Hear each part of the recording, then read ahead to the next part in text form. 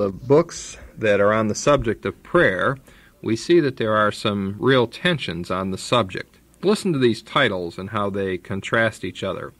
Where is the Lord? Of Elijah in prayer. You can never walk alone. Getting things from God versus how can God answer prayer? Let's pray together versus the hidden life of prayer. Prayer without pretending. Saying better prayers. The Holy Spirit, our teacher in prayer, versus teach yourself to pray. Beyond the natural order versus 5 laws that govern prayer. Taking hold of God versus prayer. Conversing with God. Let go and let God versus God's sovereignty and the free will of man in prayer. Does prayer really change things? Well, in the midst of all of these confusing perspectives on prayer, we're looking at James chapter 5, verses 13 through 20, and seeking to understand what James at least has to say about prayer. And his main point is that the effectual, fervent prayers of a righteous person will accomplish much. Does prayer really change things? James says yes. We don't want to be so theologically correct in the sense of the sovereignty of God and the providence of God and the decrees of God that we don't obey God's word. We are told to pray, and therefore we ought to pray. And we are told that the effectual, fervent prayers of a righteous person will accomplish much. And so we need to pray diligently. In James chapter 5, verse 13, he's given us some different situations in which we should pray or in which we should offer praise. Is anyone among you suffering? Let him pray. Is anyone cheerful? Let him sing praises. Is anyone among you sick? Let him call for the elders of the church, and let them pray over him, anointing him with oil in the name of the Lord. And we mentioned that last time that what was most important here was the fact that we understand that it is in the name of the Lord Jesus Christ. That is the name that brings answer to prayer. The anointing with oil could be simply the cultural practice in that day of rubbing a person with oil, people who were very sick, who would be dehydrating, people who were very sick with high temperatures, people who were very sick and in the heat of the day, to rub them, to massage them, and to provide oil was to care for them physically. But we need to care for them spiritually too. Verse 15 goes on, and the prayer offered in faith. And this is so very important. We need to pray believing. We need to pray trusting. We need to pray diligently. We need to pray in faith. Remember, we saw in James chapter 1 that the person who doubts with God, the person who disputes God, is not going to have their prayer answered. And so the prayer needs to be offered in faith. And the prayer offered in faith will restore the one who is sick. And I understand this as physical sickness rather than spiritual sickness. And the Lord will raise him up from that bed of affliction, from that bed of sickness. And if he has committed sins, they will be forgiven him. Now, those that argue that this passage refers to a spiritual sickness certainly focus on this aspect of the forgiveness of sins. And if he has committed sins, they will be forgiven him. Well, if it is spiritual sickness that is talking about here, then he has or she has committed sins. There's no if about it. The if may be the suggestion that some sickness and some problems that we face are a result of sin. We cannot suggest that all sickness is the result of personal sin. Certainly all sickness is a result of Adam's sin, of creation sin, the original sin. That brought sin and death and disease to all of us. And so there is an aspect where the root cause of all sin or all disease and death is sin, but not personal sin, as if someone personally has done something and therefore God is punishing them with sickness.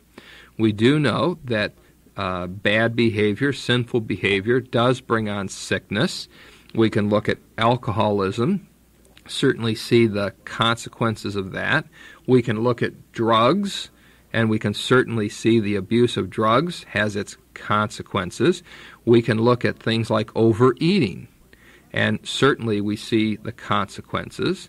But we can also look at things like anger. Anger ruins our metabolic state, and when we become angry and bitter, our bodies begin to pour all kinds of terrible enzymes and chemicals and other things. I'm not a medical doctor, but I've read about it, and the stress that can bring a change in our physical health and physical well-being. Well, if we have committed sins, they will be forgiven.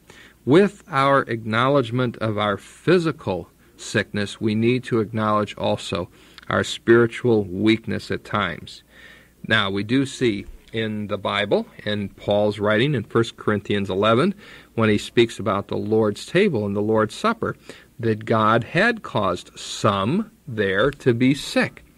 Others he even caused to die. Why? Because they were abusing the Lord's table, the Lord's celebration, the communion time. They had turned it into a wild party. They had turned it into a festival instead of a time of worship. And so God did judge some of those with illness, and some of them even with death, because of their sinful behavior. But not all illness is as a result of sin. You remember the Apostle Paul. He had some kind of thorn in his flesh. That thorn in the flesh was allowed by God, but sent and caused by Satan. And that thorn in the flesh was something that he prayed over many times for it to be removed, and yet God chose not to, because in Paul's weakness, then God could use him in a great way. Personal sin was not the cause of Paul's thorn in the flesh. It was something that God allowed. We also see for Timothy that Timothy apparently had some problems with his stomach, and Paul told him to take a little wine for your stomach's sake as a medicinal or medical benefit to him. There's no apparent statement that it was because of Timothy's sin. Otherwise, Paul would have said to him, stop doing this and you'll feel better. No, sin can cause us physical ailment, but not all physical ailment is the result of personal sin. And so the prayer offered in faith will restore the one who is sick, and the Lord will raise him up, and if he has committed sins, then they will be forgiven him. Verse 16, therefore, he says, confess your sins to one another, and pray for one another, so that you may be healed. The effective prayer of a righteous man can accomplish much. When we confess or acknowledge our sins to one another, this is not so that we can forgive each other. This isn't like confessing to a priest. We can go boldly unto the throne of grace to obtain mercy and help in time of need. If we confess our sins, God is faithful and just to forgive us our sins. We don't have to go through any earthly person. In fact, I think the Bible even forbids that. We go directly to Jesus Christ. But acknowledgement of sins to one another is for the purpose of praying for one another, not to provide forgiveness for one another. No person on earth can provide forgiveness to us. They cannot cleanse our sins. It is Jesus Christ, the mediator between God and man, who provides that forgiveness of sin. And if somebody's telling you that you have to go to confession to a human being in order to find forgiveness, then you better read your Bible. That is not what this passage is teaching. When it says confess your sins to one another, it is for the purpose of praying for one another. It is an accountability to one another. And this is a very healthy relationship. We need to have an accountability with each other. We need to hold each other spiritually encouraging and accountable, so that we can grow in the grace and the knowledge of the Lord Jesus Christ. And as it says, the effective prayer of a righteous person can accomplish much. In verse 17 and 18, he gives us an example. Elijah was a man with a nature like ours. He was just like ours. You remember the story of Elijah? Oh, how weak he was at times, but how greatly God used him. And he prayed earnestly that it might not rain, and it did not rain on earth for 3 years and 6 months. If you want to read this Old Testament story, go to 1 Kings 17 and 18. Elijah was no great pillar of faith. He was weak as we are, and yet God answered his prayers. Verse 18, and he prayed again, and the sky poured rain, and the earth produced its fruit. Yes, God will do great and mighty things if we pray. But in verses 19 and 20, we see that we need to care for each other and watch over each other so that we can encourage and build each other up.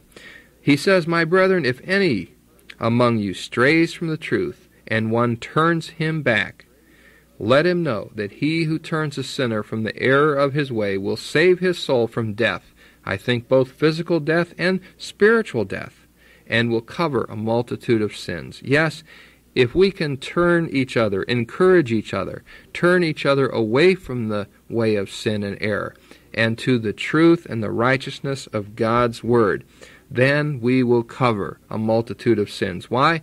Because the blood of Jesus Christ cleanses us from all sin. It is the blood of Jesus Christ that brings us back from the error of our way. So let us be people who are diligent in prayer, righteous in prayer, that we might be effective in prayer. When misfortune knocks you down, be sure that you fall into the hands of God. To fail to publicly praise God is to rob him of glory when he has brought blessings to us. So let us, when we are cheerful, sing praises to the Lord. When we are sick or suffering, let us call the elders and let them aid us in praying. Sin will bring sickness and even death to the believer. We should deny our pride, confess our sins, and confess our need of strength and power from God through the Lord Jesus Christ. Yes, prayer, to be effective, must come from a righteous or repentant life. We are responsible as members of the body of Christ to encourage, to build up, and to pray for each other. So let's not criticize each other. Let's not judge each other when we're down, but let us put our arms around each other and lift each other up.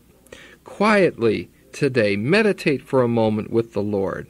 If you are experiencing misfortune, ask God to help you. If you are cheerful, break out in a song of praise. If you are sick or suffering, call the elders to pray with you and pray over you. Confess your sins that God may heal and forgive you, so that your prayers will be effectual prayers, will be righteous prayers on behalf of others. Yes, there's many approaches to prayer, but all approaches should go to God the Father in the name of the Lord Jesus Christ. And as we do that, the Holy Spirit will intercede on our behalf with other utterances and groans before the throne that are too deep for us to speak. When we do not know how to pray, then let's go to the Holy Spirit and have Him pray on our behalf and guide and direct us. Because if we're going to have powerful prayer, then we need to be in a personal relationship with Jesus Christ. If we're going to do God's will, we need to know God's Word. And we need to rightly divide the Word of truth. And the Word of truth tells us to pray in the name of Jesus Christ. So let's this day and forevermore go to God in those times of need, in those times of praise, in the name of the Lord Jesus Christ, and let us offer up these words of praise, that by knowing God's Word we will do God's will.